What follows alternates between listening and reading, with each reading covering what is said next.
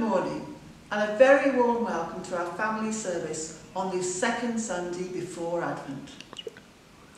We're very sorry we can't all be together in church this morning, but let us rejoice in worshipping together even though we are apart. This is the day that the Lord has made. Let us rejoice and be glad in it. We say together, Heavenly Father, thank you for this new day. Come and be with us as we talk and think about you, sing to you, and say our prayers to you. Amen. Amen. And our opening hymn is Morning Has Broken.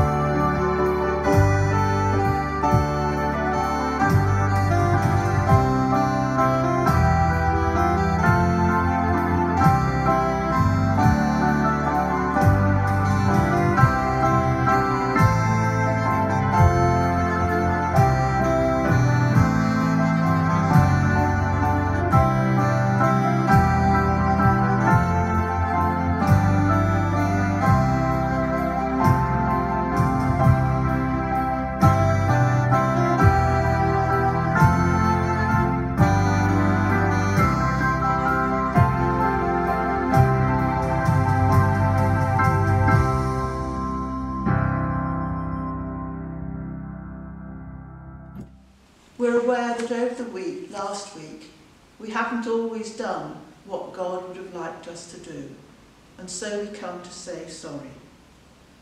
Come, let us return to our Heavenly Father and say, Loving Heavenly Father, we come to you to say sorry for the things we have done that make you sad, for the things that we didn't do that would have made you glad. We didn't love you with everything we are. We didn't love other people as ourselves.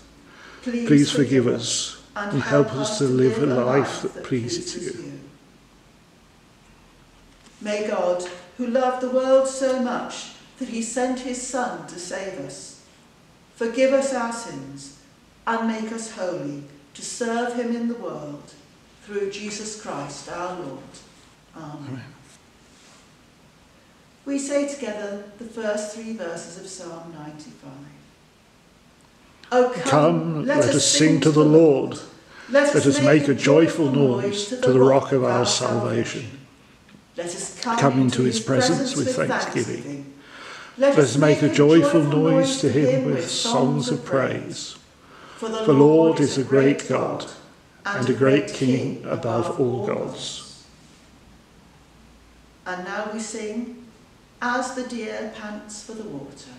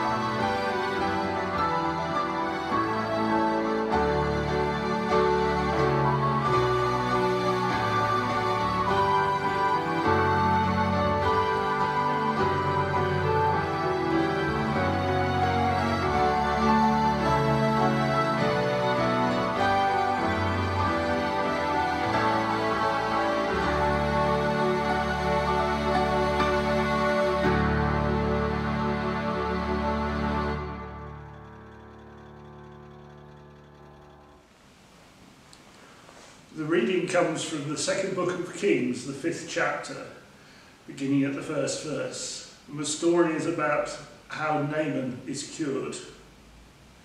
Naaman, the commander of the Syrian army, was highly respected and esteemed by the king of Syria, because through Naaman the Lord had given victory to the Syrian forces. He was a great soldier, but he suffered from a dreaded skin disease. In one of their raids against Israel, the Syrians carried off a little Israelite girl who became a servant of Naaman's wife. One day she said to her mistress, "I wish that my master could go to the prophet who lives in Samaria.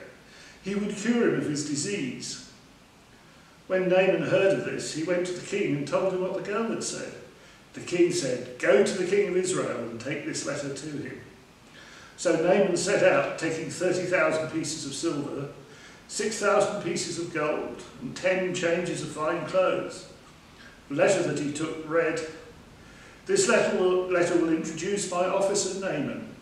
I want you to cure him of his disease." When the king of Israel read the letter, he tore his clothes in dismay and exclaimed, "How can the king of Syria expect me to cure this man? Does he think that I am God, with the power of life and death? It's plain that he is trying to start a quarrel with me." When the prophet Elisha heard what had happened, he sent word to the king, "Why are you so upset? Send the man to me, and I'll show him that there is a prophet in Israel."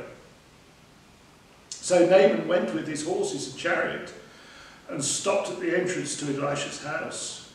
Elisha sent a servant out to tell him to go and wash himself 7 times in the Jordan River, and he would be completely cured of his disease. But Naaman left in a rage, saying, "I thought he would at least come out to me, pray to the Lord his God, wave his hand over the diseased spot and cure me.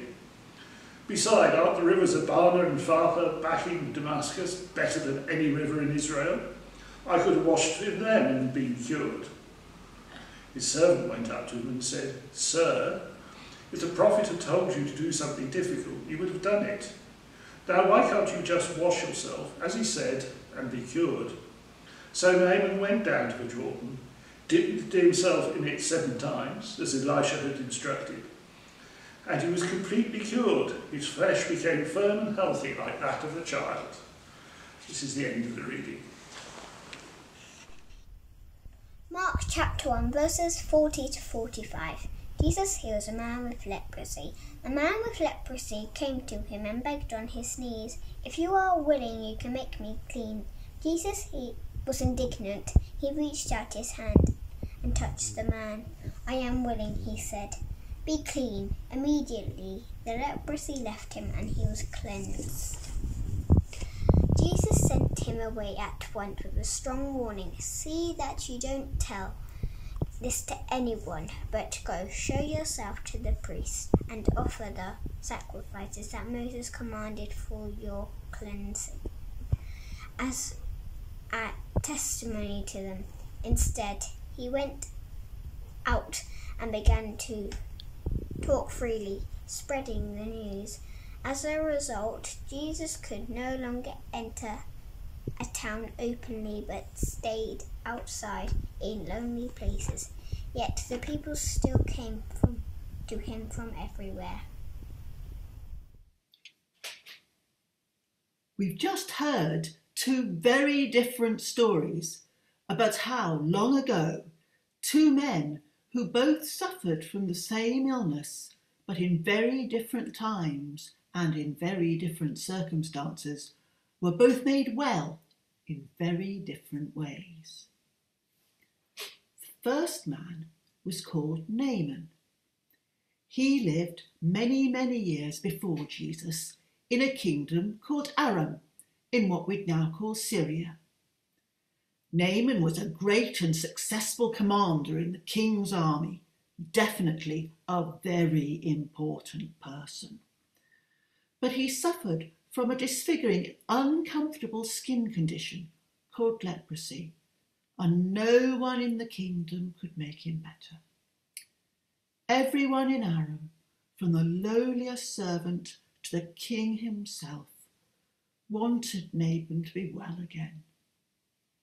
As we heard, a servant of Naaman's wife was convinced that in her own home country there was a man who listened to God, who called Elisha, who would be able to make Naaman well again.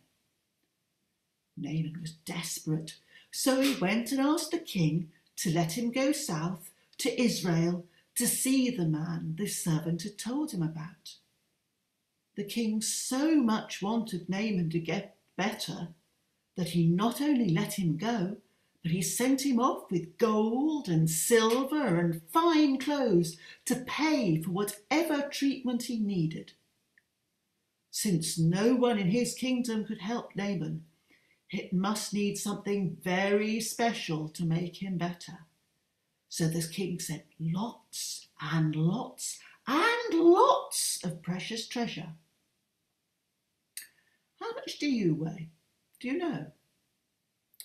The weight of silver that the king sent with Naaman was about equal to the weight of 6 grown-ups like me.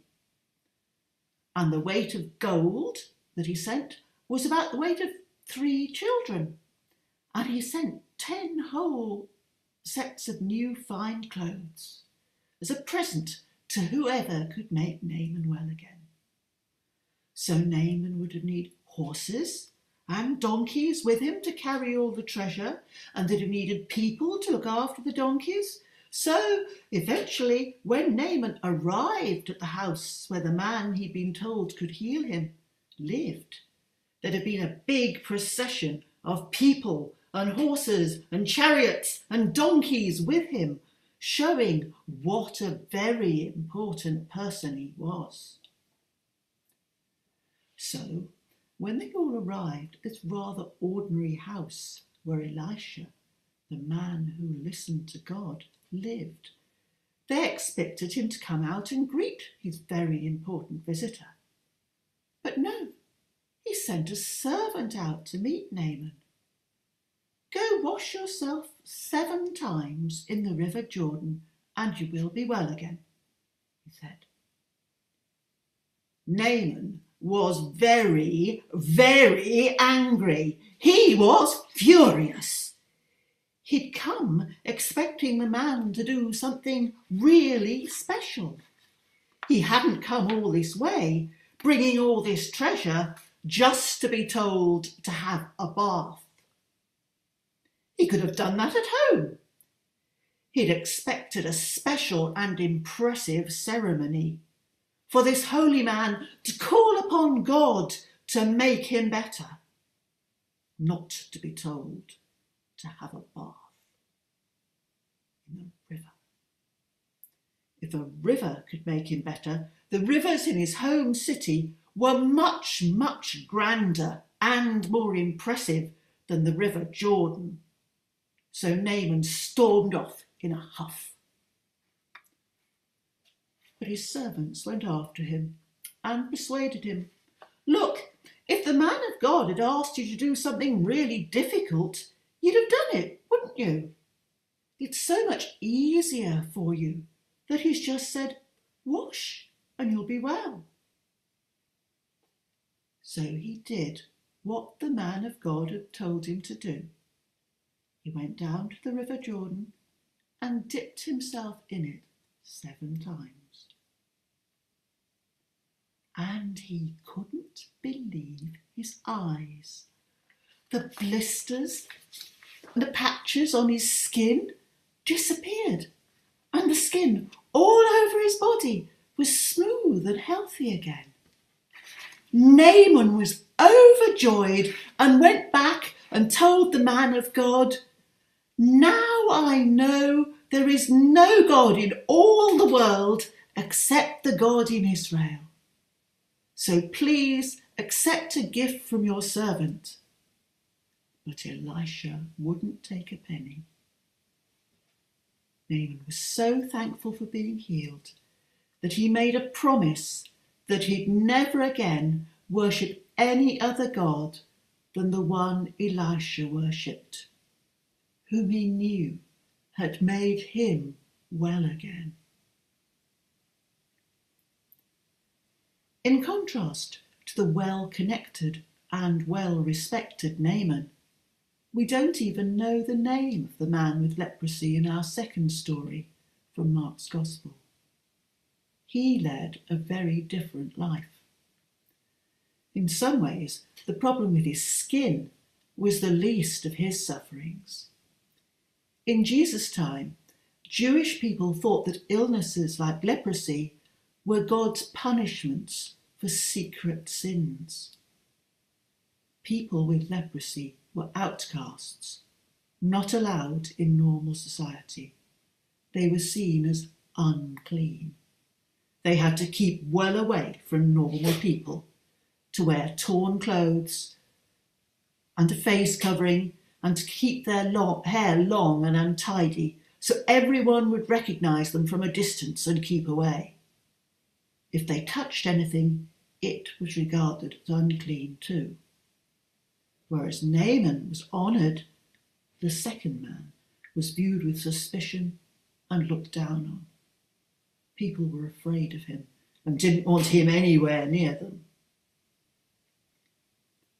Can you think of anybody in our day who's unpopular?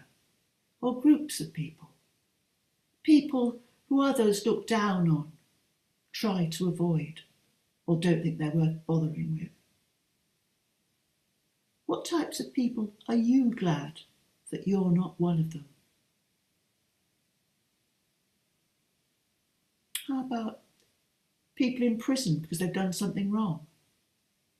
How about people who stow away on lorries to get into Britain illegally? Homeless people? How about grown-ups who can't read and write? People who smell nasty? How do you think it feels to be one of those people? You may know someone who always gets picked on. That was how the man in our story felt, only perhaps even worse. Despite all the rules forbidding it, the man came right up to Jesus and begged him on his knees, "If you are willing, you can make me clean." Earlier in Mark's Gospel, we are told that the whole town gathered at the door, and Jesus healed many who had various diseases. So the man had probably heard of all the other sick people that Jesus had already made well, and recognised that Jesus had a special power to make him well again too.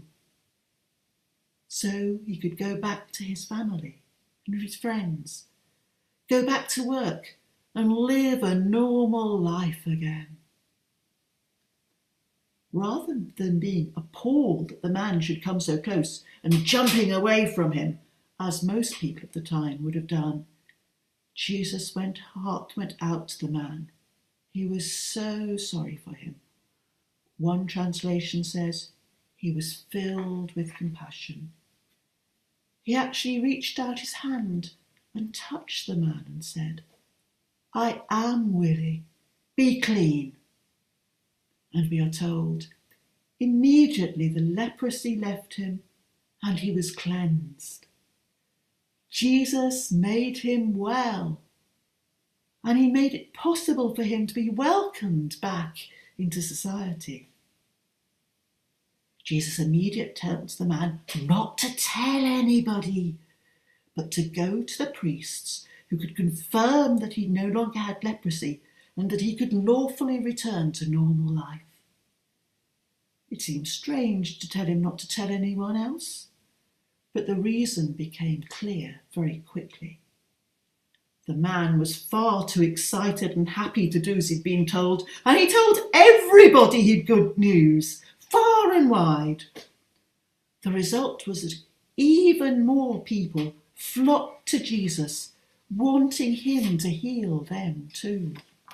Jesus was mobbed. He had no chance to give his people the message that the kingdom of God was come near and teach them as he'd planned to do.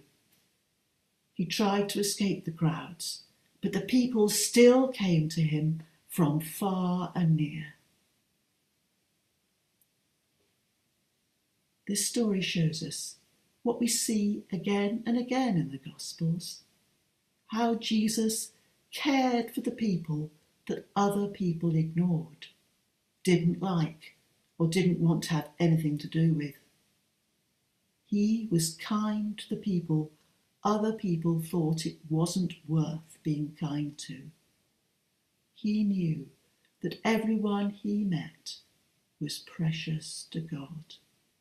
Not just the rich, the clever, the beautiful and the popular. If we want to be like Jesus, we too need to care about the people that most people like to ignore and forget about. We need to stand up for those who can't stand up for themselves. Making the man better was costly for Jesus. He lost his freedom to go about without being mobbed, and in the end, he paid with his life. Jesus was killed for associating with so-called undesirables and upsetting powerful people. Doing the right thing is sometimes costly or risky for us too. It isn't always popular to stand up for the underdog, to speak out when you hear somebody make derogatory comments about someone for how they look, where they were born, what they believe in, what they can't do, or just because they're different. But still, we need to be brave. We know that God loves us and all his children. We have God's help when we try to do the right thing. Jesus taught us to be kind. He said, "Blessed are the merciful, for they will be shown mercy." Let us resolve this week to remember how Jesus healed the man everyone else rejected, and to do something, however small, to support those who most people ignore or look down on. Amen.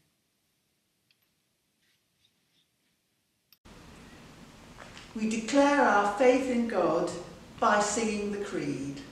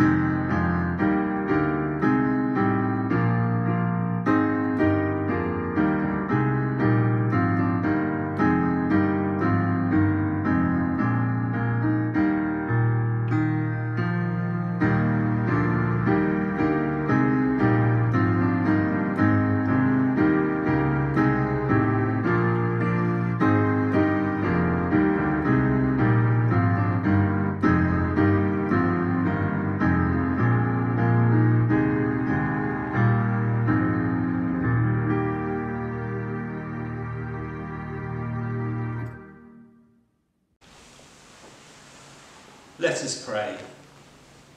Loving God, at this time of crisis when so many are suffering, we pray for our nation and our world. Give our leaders wisdom, our health service strength, our people hope. Lead us through these parched and difficult days to the fresh springs of joy and comfort that we find in Jesus Christ our Lord. Lord, in our mercy, hear our prayer.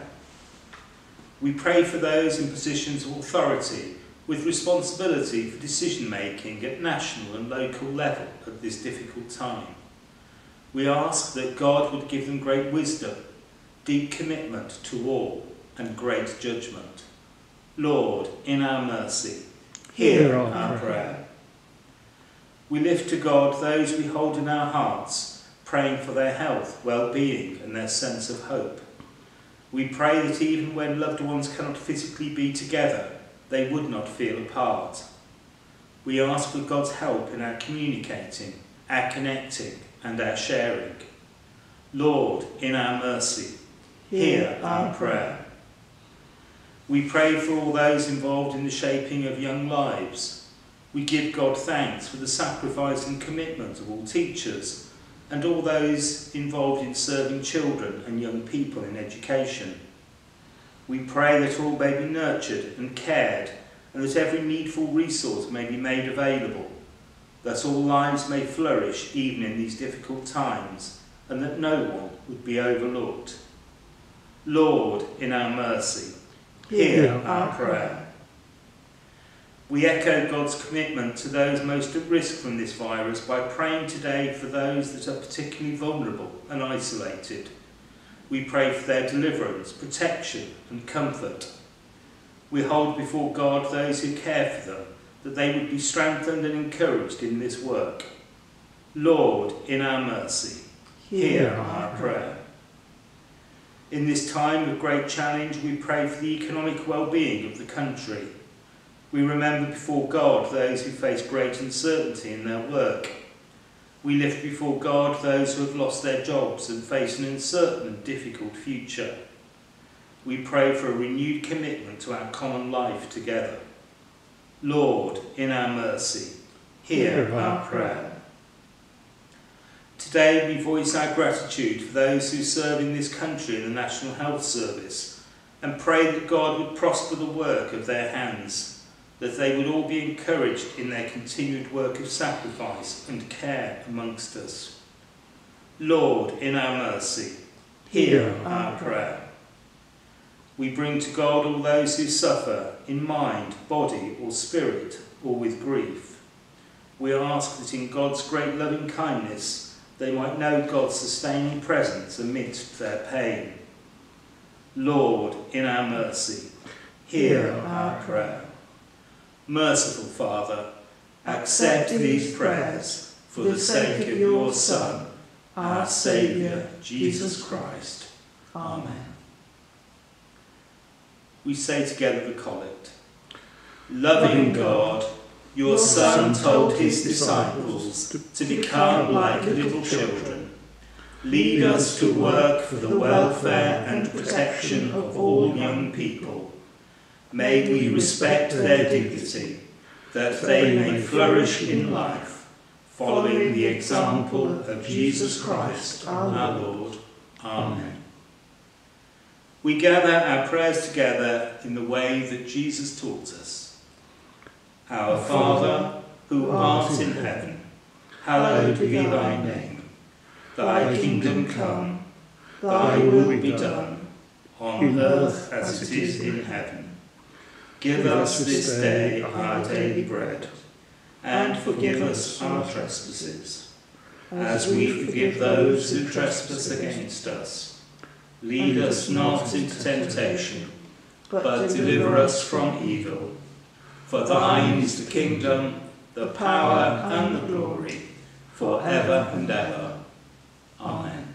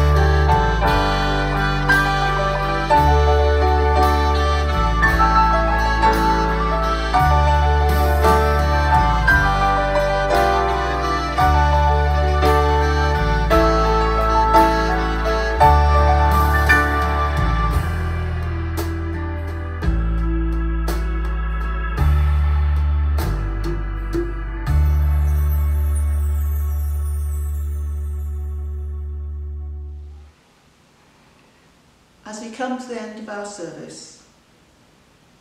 You are called and loved by God the Father and kept safe by Jesus Christ.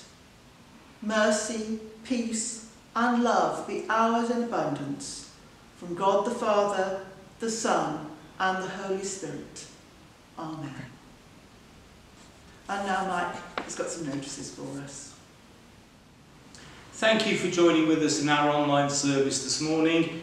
As you will be aware, our church will be closed, unfortunately, at least until the 2nd of December, so we will be continuing with our online services at least for the next couple of weeks. Just to give you a quick update as well on the recruitment of our new vicar, we had a formal meeting last Monday with the Associate Archdeacon, Area Dean and others, and I'm delighted to say we have now agreed the advert and the parish profile. So the advertising is due to commence next Thursday. That will run for 4 weeks until mid-December. We will be shortlisting, hopefully, lots of applications that we receive in early January, with a plan to interview any candidates on the 21st of January. So things are moving, hopefully a little bit more quickly now, and hopefully we'll have a new vicar in place by Easter next year. In the meantime, please stay safe and look after yourself. Thank you.